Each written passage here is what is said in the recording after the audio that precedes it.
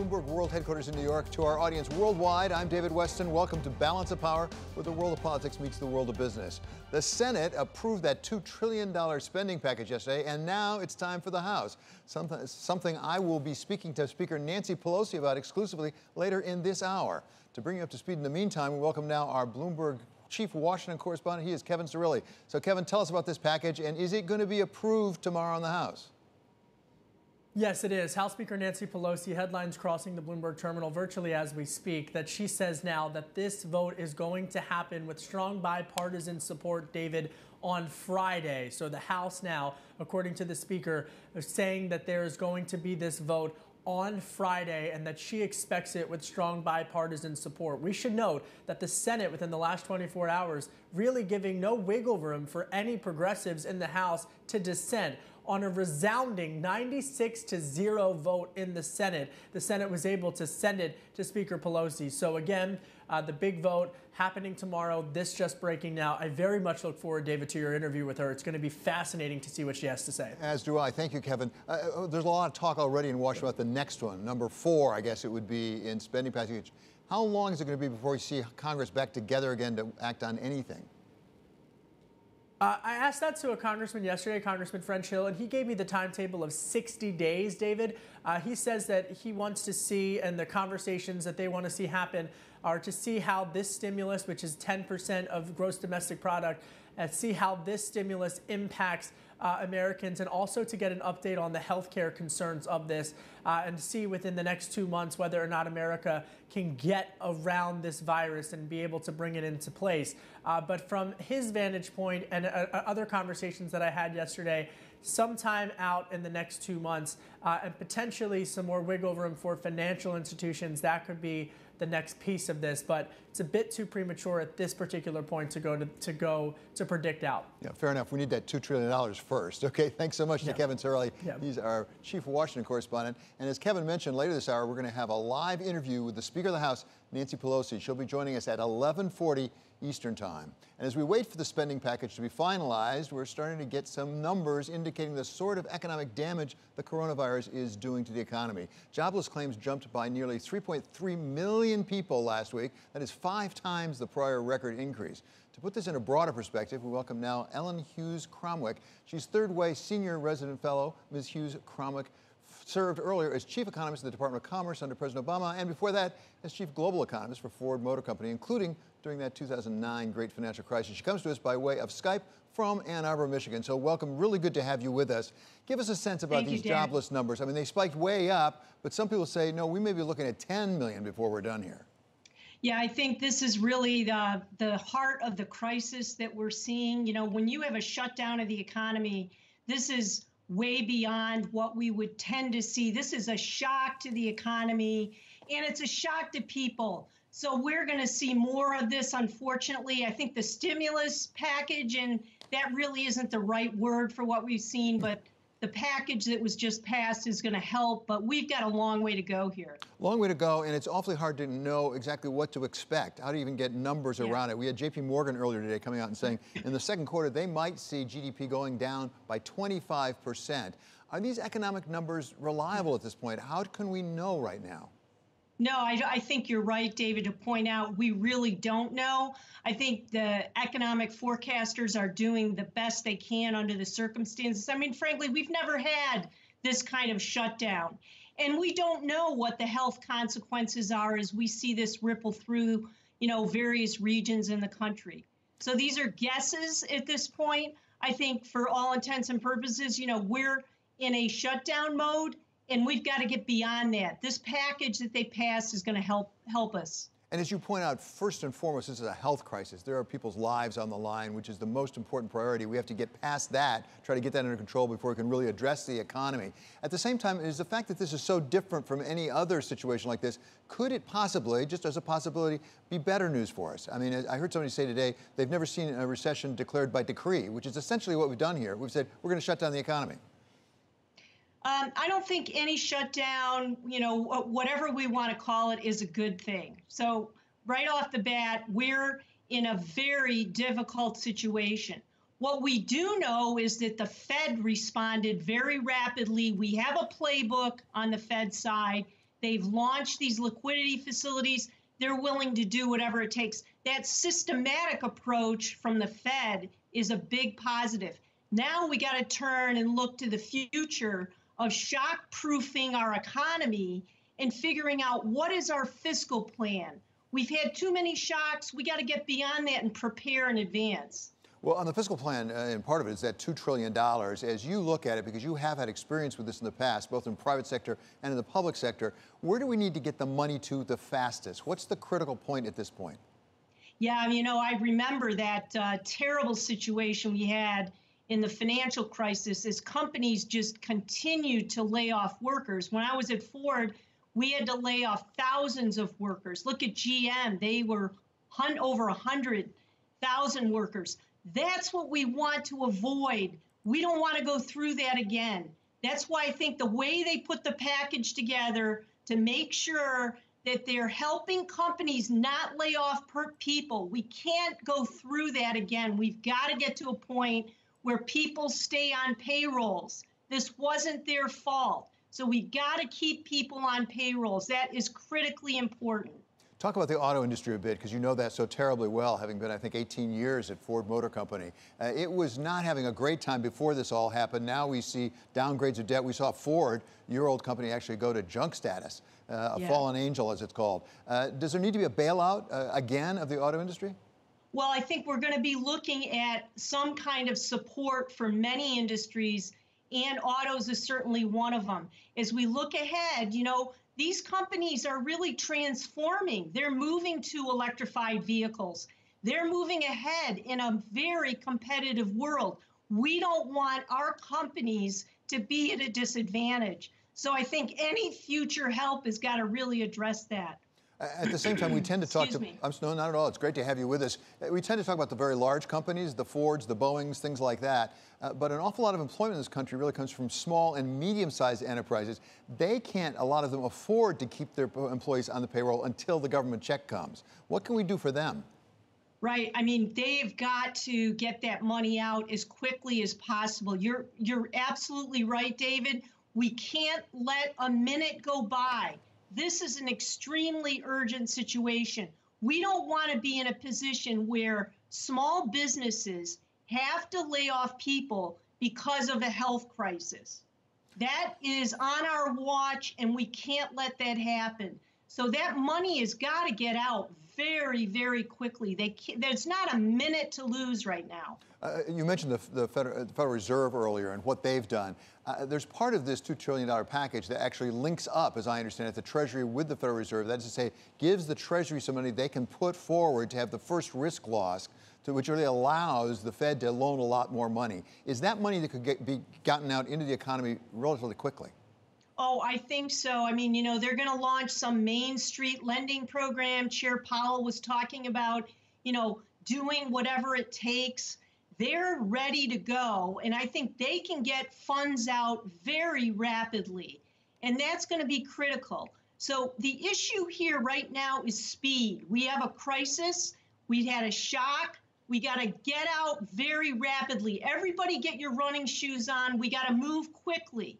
And then we got to look ahead, and we got to say, how do we shock-proof our economy, our people going forward? We're going to have to really take some new pages out of the book and get going on this. We can't let these shocks really debilitate our people, our workforce. Are you encouraged by the speed shown thus far in Washington, or does it give you pause? Well, I think, we had a little bit of a hiccup there. This is a huge package, $2.2 trillion. As an economist, who would have ever thought we'd be in this situation? I guess now we should expect that we're going to need this kind of quick support. So yes, they turned this around pretty rapidly. As for the health support and all those actions, I can't say as an economist. I'm a little concerned that we're not maybe shutting down more, as some of the health experts suggest. We've got to really cauterize this and move ahead. So Congress is moving rapidly, and they've got to now be pivoting and thinking, what's next? Because we've got to get to a point where we have stimulus, not just a package to stem a crisis, but we're going to need stimulus ahead. Okay, Ellen, I really appreciate you being with us today. It was truly helpful. That's Ellen Hughes-Cromwick. She is Third Way Senior Resident Fellow. And now it's time to get to check on the markets. And for that, of course, we turn to Taylor Riggs. Interesting tone here today. You're seeing buying in equities and buying over in bonds as well as you're trying to assess sort of the fallout of the stimulus and, of course, the record unemployment claims that we saw today. Interesting to note, at a 2560 on the S&P, we're right at the low end of the range of where strategists are forecasting us to end. So strategists on the street still think that there's a lot of room to the upside here as we go into the second half of the year, of course, for the S&P 500. But with the bond market as well, you're getting still catching a bid there as that bond price higher, yield lower. Utilities are interesting. They always benefit from lower rates given they're generally the more indebted companies. If we assume from all this printing you get hyperinflation, and that's a huge if, your debt isn't worth anything. So I guess the utilities are one of the best performers today. And then crude, of course, you can't get inflation when crude's at $23 a barrel. So that isn't going anywhere. So you're sort of seeing interesting a sector by sector basis, David. Yeah, particularly the sectors that think they might get a bailout. Exactly. Well, and if you flip up the board and take a look at Boeing, for Yeah. example, you were up 92% in 4 days on Boeing. Of course, we know it wasn't necessarily called out by name, but there was $17 trillion led to companies that benefit from national security. Boeing, of course, could be included in that. That's what the government bailout will do for you, I guess. Okay, thanks so much to Taylor Riggs. Coming up, we're going to have an exclusive interview with House Speaker Nancy Pelosi. That's coming up later this hour. And this is Bloomberg.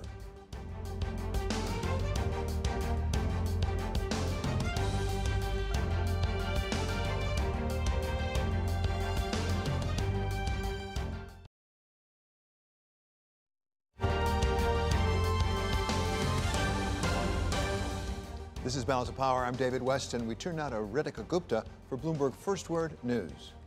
Thanks, David. Now it's up to the House of Representatives. The House is set to vote tomorrow on that historic bailout package. The $2 trillion measure was approved unanimously in the Senate. Its goal to keep families and companies afloat during the economic crisis caused by the coronavirus pandemic. The package includes an unprecedented injection of loans, tax breaks, and direct payments.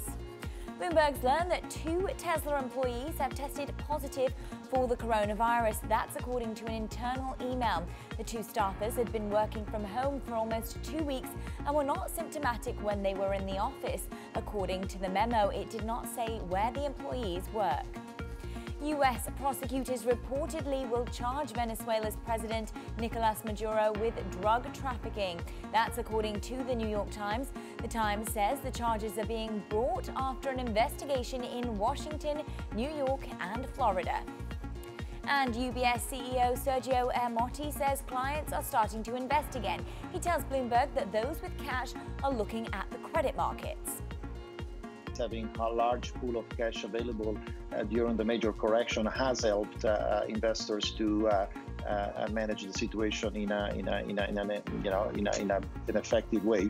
We do see people taking advantage of new opportunities. For example, this is time, in our point of view, to move into credits. If you look at historically from a risk-reward standpoint of view, there was not many times in the history where credit has been priced so attractively, and therefore we see people taking advantage of that.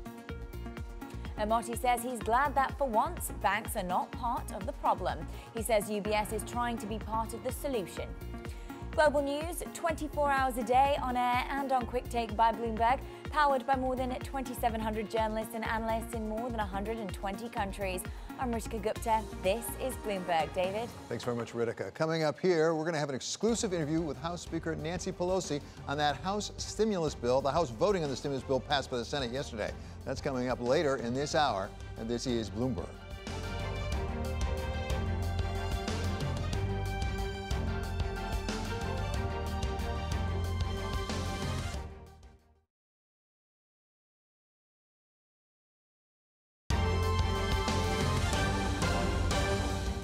This is Balance of Power. I'm David Westin. The coronavirus is not just a national problem, it's a truly global pandemic requiring a global response, led in many ways by the World Health Organization. And the UN Foundation is seeking to support the WHO with a new COVID-19 Solidarity Response Fund. Welcome now CEO of the UN Foundation. She is Ambassador Elizabeth Cousins, who's heading the effort. So welcome, Madam Ambassador. It's great to talk to you over the telephone. Give us a sense of what this response fund is. Well, thank you so much, David. And first of all, I really hope that you and your loved ones are all safe and well. And please, it's Elizabeth. It's great to talk to you. First, this pandemic is truly unprecedented as a global crisis in its speed and scale. And we're seeing that every day, every hour. It will impact every country. It will impact every community. There's not a dimension of our lives that will be unaffected. And it needs a truly unprecedented response as a result. We started hearing from all the constituencies that the UN Foundation has worked with over the years, from businesses, from foundations, from individual advocates, from celebrity influencers and athletes, a desire to try to help. And meanwhile, we know the needs are great and we know the needs are growing. So we got together with the World Health Organization, which is an agency of the United Nations, as well as a European partner called the Swiss Philanthropy Foundation, to create a new kind of fund that would allow everyone everywhere to contribute to response. And that's how the COVID-19 Solidarity Response Fund was born. We launched it just 10 days ago, and in 10 days, we are nearly at $100 million. We've seen an extraordinary outpouring of generosity from all quarters of the world. I was dying to be able to tell you we're at $100 million. We're so close, but we're getting there. And the diversity of response has been incredible. We have had almost 200,000 people donating an average of $27 on platforms like Facebook and Google and the website. We've had dozens of companies from all sectors step up: GSK, Facebook, Citi, Verizon, TikTok, Walmart Foundation. We've had the NBA and FIFA. We've had celebrities like John Legend having concerts in their homes so that they can drive funds to this Solidarity Response Fund. Companies are even starting employee giving campaigns. So we've just been overwhelmed by the generosity out there, the fellow feeling, and the sense that as large and big as this crisis is, we all can do something about it, and this just gives people a way to do that. So, Elizabeth, I originally understood that the target was $100 million. It sounds like you're almost there. You're going to change that target? Oh, no. The target, we want to go as far as we need to go. I mean, the needs for this pandemic response are significant. The first wave of effort was around the first generation of a strategic preparedness and response plan prepared by the World Health Organization to guide the global public health response. They're now in the process of revising that with a view to a wider and larger spectrum of needs. We know that the needs are significant, and so we will keep going until this is done, and we'll do our part to contribute to the most urgent gaps and needs that there are in the WHO's frontline response. So, Elizabeth, if you know at this point, take us that next step. I mean, as I understand, this money all goes to the WHO. Originally, you said it's going to go for advisory and really supervisory functions of the WHO, but now you're going to take another step to other needs. What sorts of things are you thinking about? Well, it's already going to the full spectrum of needs that are part of the frontline response. So already WHO has been able to get masks and gloves and gowns to nearly 70 countries. That's the personal protective equipment we all now know by its acronym. They've been able to get lab supplies to 120 countries for testing. You know, they've been able to create a training module for how to deal with COVID-19 in 6 languages that has already been accessed by 300,000 people around the world. So it's an all-spokes effort, and that's the effort they're leading. They're also directing funds when needed to other partners who are part of that response, whether they're other partners in the UN system or organizations that do work on R&D and innovation and the whole therapeutics agenda, which is so crucial too. Elizabeth, the need is enormous, but I wonder where it's the greatest globally, and that's just not a question of what the need is locally, but also its current ability, the local government, to take care of it. Where's the greatest disparity where you have real problems, but the local operation can't really handle it? Well, I think, first of all, we're all seeing disparities everywhere because this is something that none of us have ever had to deal with before at any level. So I think that's important for everybody to recognize. One of the big worries is what will happen when COVID-19 really strikes some of the most vulnerable places around the world, countries that have weaker health systems, countries that have conflict and crisis, or large numbers of displaced populations. I mean, these are people who can't do social distancing. They often lack access to water or basic hygiene supplies. So we have another wave of this crisis coming when we see this virus hit populations that are that much at risk. Fascinating. So does this just keep going for the duration, as we call it now? We're in it. We're in it for the long haul. We're in it for the short haul, medium haul, long haul, whatever it takes. And we're just so grateful to be able to contribute in a way that we know any gift that comes to this fund goes directly to the World Health Organization, and it goes for those most urgent needs. And anybody can contribute. It's really easy. You can go to COVID-19responsefund.org. There are frequently asked questions that tell you any number of other ways to give, whether it's text giving, whether it's donating on the Facebook page.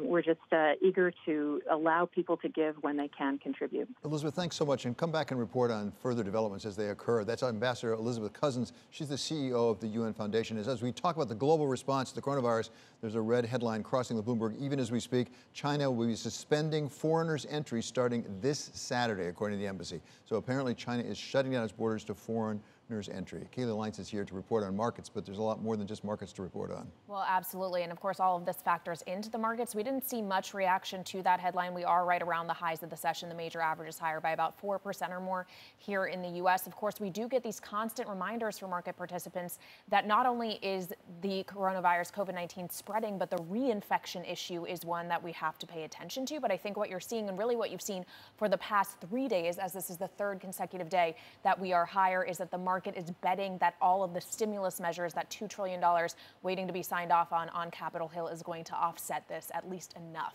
that you can buy. Again, it's a health crisis first and foremost, but talking about the markets particularly, I mean, the question is, can we have a three-peat, right? We had two back-to-back, and a three-peat would be really encouraging. And it looks like it's belying the notion of buying the rumor, selling the fact, because this morning people were saying that's what's going on, the markets are going to weaken. Not so far. Well, it looked a little testy overnight and really mostly throughout the morning. It's interesting, when we saw things really turn and we got a firmer footing in equities was when we got a record initial jobless claims number, 3.3 million, and the market didn't even blink an eye. I think what that tells you is that that was really expected. It was priced in. We knew it was going to be bad. Is not only a cyclical thing, but there are literally economies all across the country that have totally shut down state by state. And so I think the market was expecting it, and it's betting that the stimulus is going to be able to offset it, at least to a certain degree. We can all hope. Okay, thank you so much to Kayla Lines for that report on the markets. Coming up, we're going to discuss what we've collectively learned about the coronavirus and the race for a vaccine with Dr. Kathleen Nuzzel from the University of Maryland. Also ahead, an exclusive interview with House Speaker Nancy Pelosi. This is Bloomberg.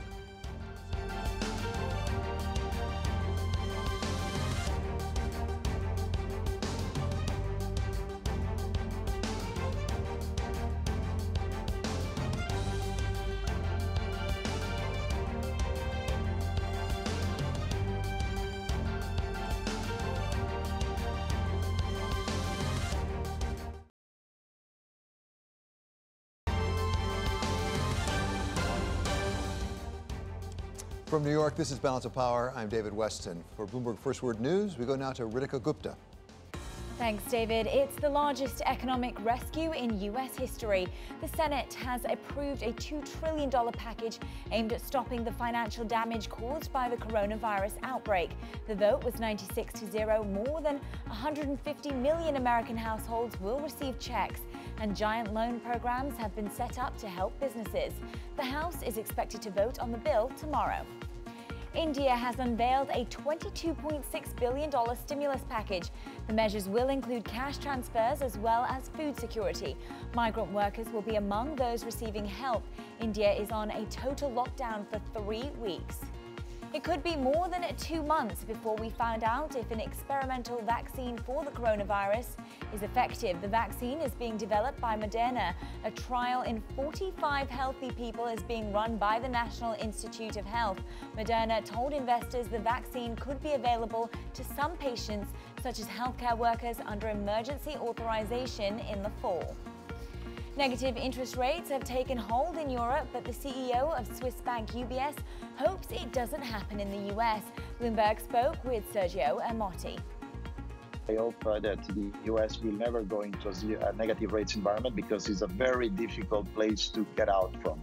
And in a sense, I think that the pumping of liquidity and the fiscal policy that we're taking so far are the exact measures to be taken. When the situation recovers, when we see better time, of course, lower rates are going to help to stimulate the economy. I don't think that negative rates are the recipe for the U.S. Meanwhile, Amotti also said that this crisis, banks are proving to be part of the solution and not part of the problem. Global news, 24 hours a day, on air and on Quick Take by Bloomberg, powered by more than 2,700 journalists and analysts in more than 120 countries. I'm Ritika Gupta. This is Bloomberg. David? Thanks so much, Ritika. At the center of every effort to stem the carnage done by the coronavirus and then begin to recover is the virus itself and what we can do about it. Welcome now, Dr. Kathleen Nuzol. She's director of the Center for Vaccine Development and Global Health at the University of Maryland School of Medicine. So, Dr. Nuzol, thank you so much for joining us. Let's start with the virus. What have we learned about it? So this virus has only been known to us for less than 4 months. So it's really unprecedented how much we have learned about this virus in such a short period of time. We know it's a coronavirus. We know it's related to viruses that cause the common cold. It's also related to the virus SARS, which caused much more severe disease in an outbreak a little more than 15 years ago. So if in fact SARS caused more severe diseases, why are we having a pandemic of this level? Is it because it's more contagious? Yes, this virus, again, we continue to learn every day, but this virus does appear to be more contagious than SARS or MERS, which is the Middle Eastern Respiratory Syndrome virus. Neither of those appear to be as transmissible as this virus. So it's both transmissible and also has the ability to cause severe disease. You're an expert on vaccines. We hear a lot about vaccines and we always get our hopes up, but at the same time we're told it'll be some good long time, 18 months or more. What is your estimate about the development of a vaccine for this coronavirus? Well, I will say that the current vaccine in clinical trials, which you just mentioned on your program, the mRNA vaccine that's being tested in partnership with Moderna, NIH, and other collaborators, went into clinical trials in an unprecedented amount of time. Within 2 months of having the sequence to this virus, we had built a vaccine and were testing it in humans. That took a lot of collaboration by many partners, including the FDA, and all partners are committed to continue to have these unprecedented timelines. So we're really hoping we can shorten, both with this vaccine and other vaccines that we'll see entering trials very soon, that we can shorten those traditional timelines. Even if we shorten them, though, as a practical matter, is that for the next round if it comes? It would be for the next round when it comes, but again, we know because of the economy, because of human health, social mitigation, these community measures will only go so far. So in parallel, we have to be working on medical, pharmaceutical measures, drugs, vaccines that can stem this pandemic. Short of a vaccine, talk about treatment. We've heard from the President of the United States and others about 2 drugs out there currently, one dealing with malaria, one dealing with Ebola, that I guess have at least some promise. What do you think the prospects are for getting those in position to really affect treatment for people who have the disease? Well, the good news is the trials are underway right now. And because there are so many cases, again, we will likely get answers for those drugs faster than we ordinarily would. So I would expect and hope that within a couple months, we would have answers on the drugs as well. As you consider either a vaccine or a plan of treatment, how critical is it that we have testing, either of the population more broadly or of people, for example, who have had the disease? Yeah, as you've heard, testing is absolutely critical. It's absolutely critical for many reasons. It's critical to inform our medical care, our treatment, our enrollment of these patients into these critical clinical trials. It will be important for our testing of vaccines and our ability to see how vaccines work in the face of antibody or lack of antibody. And obviously, it helps us keep people at home when we know that they have the virus and have been infected. As best you can determine, what sort of level of testing do we need to have? I mean, is it hundreds of thousands of people? Is it millions of people? What do we really need to do to really get our arms around this from a public health point of view? Yeah, right now, I think, again, it's a very local decision. We certainly need enough tests for anyone who's sick, anyone who's been exposed to people who are sick, and of course, our healthcare workers. And here is one thing that people don't always consider about testing. If I'm tested today and I'm negative, it doesn't mean that I won't contract the virus next week or the week after. So for healthcare workers that are constantly exposed to this virus or others that may be in positions where they are exposed to this virus, we may need to do frequent testing on those populations. So multiple tests per person may be necessary. So that sounds daunting, I must say. Are you confident that we as a country, and frankly our government, is mobilizing enough forces to get that kind of testing in a position to happen? I think we can get there. You know, again, this has been a very short timeline for this pandemic. And we're seeing communities in Seattle, they've ramped up their testing, for example, in an incredible fashion. So we know it can be done. It's going to take collaboration. It's going to take the private sector working with the public sector. But in the same way that we had this vaccine being tested in an unprecedented time period, we can do the same thing with testing. Okay, Doctor, really appreciate your being with us today. It was truly helpful. That's Dr. Kathleen Newsel from University of Maryland School of Medicine in Baltimore. Up next, an exclusive interview with the Speaker of the House. Nancy Pelosi will join me to talk about the stimulus plan and much more. This is Bloomberg.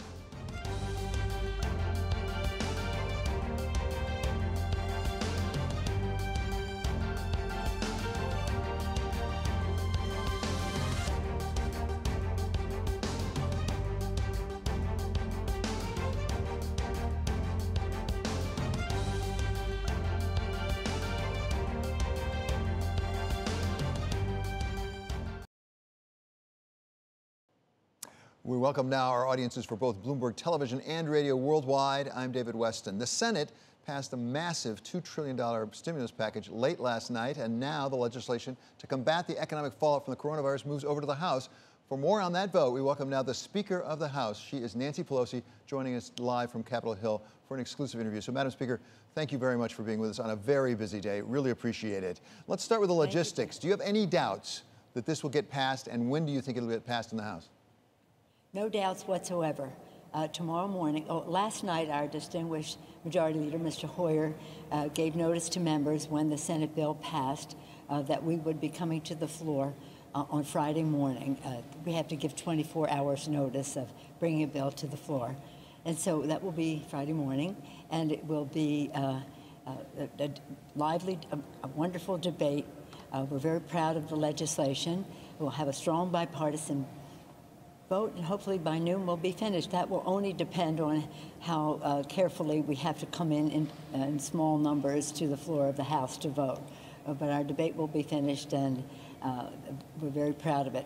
We're very proud of the legislation because we believe that many elements of the House Democratic bill were contained in the Senate bill. It helped support the Senate Democrats who really, we did jujitsu on the Republican bill. It was very corporate-oriented. This is worker-focused, and so we're very pleased with that. And Madam Speaker, just to change the leverage. As you know, Madam Speaker, there was a lot of impatience to get this done. When we thought we had it, we didn't have it, but it was held up for some of those issues that you're talking about that makes you prouder than you otherwise would have been. What's the most number one thing or two things that really you think improved because of the delay of a couple of days? Well, let me just say it wasn't held up and it wasn't a delay. We saw a $2 trillion bill last Saturday. This is the legislative process. We have to see what it is and see how we can weigh in to get a compromise that works for the American people. So we actually should have been doing this over a much longer period of time where we'd have more transparency and the public could be more aware of the provisions in the bill. So this was a very accelerated pace as it was. But what we needed to do was to change it from corporate trickle down to worker bubble up. And in that way, it said that we do recognize that certain industries are going to need federal funds, and we want those industries to know that there are conditions to make sure that workers are protected, that they stay employed, that they're on the payroll, and that their rights are protected. It's very important. Strong infusion of funds for small business. We're very excited about that, and that is for the first time some grants in Small Business Administration, and that process facilitated greatly to aid small businesses, which are, as you know, the lifeblood of our economy, of job creators, the wealth creators, so very, very important. So again, many of these changes that changed it from trickle down to bubble up took a matter of 48 or so hours. But that would not be called a delay. That would be called an improvement. Fair enough. Let's talk about small businesses for a moment, because as you say, they really employ a lot of the people in the country. We've seen a lot of layoffs already at things like restaurants and things. How confident are you that that money can get to those small businesses? Larger businesses have more capital. They can tide it over and keep people on payroll. Smaller ones can't. Small Business Administration, are they up to that task? Well, I just actually this morning spoke with the Secretary of the Treasury, Mr. Mnuchin, and we have been talking about this for a while, that we cannot leave it up to the process of the SBA. There's an initiative that he put forward that the banks could do the direct lending with the imprimatur of the SBA, and that would make this all go very much faster. And that will be a vast improvement, really necessary because of the urgency of getting those funds into the hands of the small businesses. And actually, there's also a loan forgiveness in there in terms of rent and utilities and the rest, depending on how a business thrives with the resources that they receive in a loan. You mentioned also the oversight that's now in this bill, as I understand it, for some of the disbursements to the larger corporations. Some might call it a bailout. Is that oversight after the fact, or will it be advanced consultation so they'll be able to say, no, it shouldn't be going to that company, or do you have to wait for it to go out and then afterwards remonstrate with them? Well, there are a couple different categories. For example, the airline industry has a very direct formula that part of the money, nearly 50-50, but part of the money goes in loans to the airlines, and part of it goes in grants because that goes directly to the employees. And that is the condition there. This money just touches base there, but goes directly to the employees to keep them employed. And then the other funds do have their conditions about no buybacks, no dividends, no bonuses, all of that kind of provisions, because people felt very burned about what happened in 2008, 2009. But it is, in terms of the bigger pot, which is at largely the discretion of the administration, we insisted that there be a oversight on that, and that was in our House bill and in the Senate bill. And it said that for the funds that would be released in that process, that there would be an inspector general to have oversight over that process, and in addition to that, a 5-person panel of that Congress appoints to oversee how that money goes out as well. This is absolutely essential. It could not be, for example, with all due respect to the Secretary, he could put out money, we wouldn't even know about it until 6 months later, who may have gotten it, whether it was appropriate in terms of the priority it should have at this time where the lives and the livelihood of the American people are at stake. There are different regional points of view about that, and just the role of government points of view. But we want again, we don't want to keep any resources from anybody who really needs it in order to, again, help our economy grow at this time. But it really has to be coronavirus specific. That has been our condition from day one. This is our third bill. Our first bill was about emergency. Our second bill was about emergency. Our third bill, which is this bill, is about mitigation, trying to mitigate for the damage that is being done to our economy, as well as continue to meet the emergency health needs of the American people. Our next bills will lean toward recovery, how we can create good-paying jobs as we go forward, perhaps building the infrastructure of America.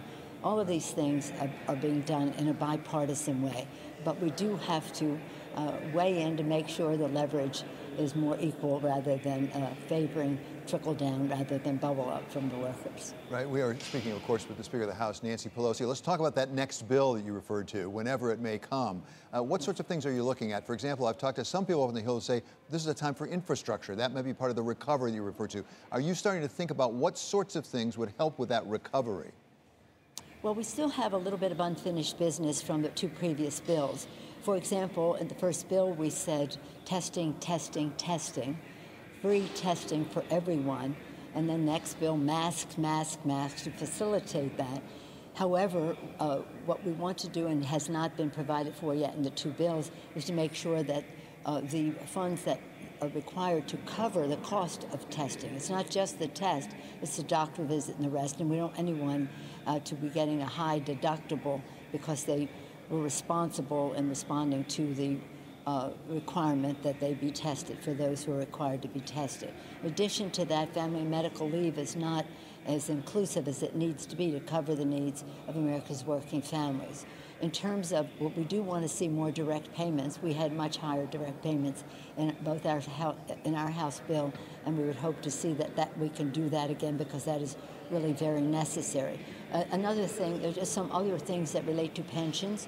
We had a pension provision in the bill that President Trump supported, but Senator McConnell wouldn't do and said we'll do it in the next bill because the pension security of America's working families is essential to the strength of our economy, and now with this siege of the coronavirus, even more so. Then there's one that is very particular to the District of Columbia. For some reason, the Republicans in the Senate decided that they would not treat the district as a state, as has always been in the distribution of resources, but treat them as a territory. And it is at the great disadvantage of the District of Columbia and a cause of great concern for the members of Congress, House, and Senate from this region, to name a few. But again, to move on to the infrastructure, we're all ready, and again, that has never been partisan. That has always been a bipartisan initiative to build the infrastructure of America. It's a public health issue for clean air, clean water. It's a commercial, it's a business issue. It's an economic issue to move commerce and grow jobs and all the rest, and the list goes on. You know how important it is. So maybe some infrastructure coming up? Well, I would hope so. Our next bill may be just a very important piece that I didn't mention is state and local government is going to need much, much more infusion of cash. They're just not going to be able to meet the needs. My state of California had a big surplus, but we're spending it off. Our governor, Gavin Newsom, is spectacular and very, shall we say, careful in spending. But again, this is a challenge beyond anything we've ever seen before. Same thing with Governor Cuomo in New York, but other states as well. This is like, as I say, something we haven't seen before, so we have to be prepared. I would hope that some of that funding could come from the Fed in expanded lending opportunities, and we did allow for that in the legislation that was passed last night in the Senate, and that we will pass enthusiastically in a bipartisan way on Friday morning after giving 24 hours notice to our members to show up in Washington. Okay, Madam Speaker, thank you so very much for taking time out on a very important day because you have a very important piece of legislation. It's also your birthday, so happy birthday. Thank you. House Speaker Nancy Pelosi. Thank you for joining us for Bloomberg television and radio audiences worldwide. And we welcome now one of those who will be voting on that bill. He is Representative Patrick McHenry, Republican of North Carolina, who is the ranking Republican member on the House Financial Services Committee. He joins us by phone from North Carolina. So thank you for your patience, Mr. Congressman. We were talking with the House Speaker, as you heard. Give us your sense about where this bill is. Do you agree with her? It's definitely going to get passed, and it's going to definitely get passed tomorrow morning. Yes, I believe the president will have it signed into law before business opens on Monday, and we'll get these programs up and running and get the relief to the American people that so desperately need it. Are you confident you can get there fast enough? We talked, for example, with the Speaker a little bit about the SBA, the Small Business Administration. Are we sure that the machinery is there to get cash into people's hands? Well, look, I wish that we had gotten this bill passed over the weekend rather than it being strung out all week. You see the jobless claims have soared. It's 5 times worse than the worst job numbers we've ever seen. And so I wish we'd gotten this bill passed 5 days ago rather than the haggling that has gone on that has just driven the price tag up but not the relief numbers up. So, I think the American people need this done quickly. I have concerns about the capacity of the federal government in terms of technology, and that's why I've worked intently to have redundancy in programs. So if the SBA can't deliver, we need the Treasury to deliver, and the Treasury to deliver with the Federal Reserve rather than just allow one agency of government to bear the brunt of the relief mechanism.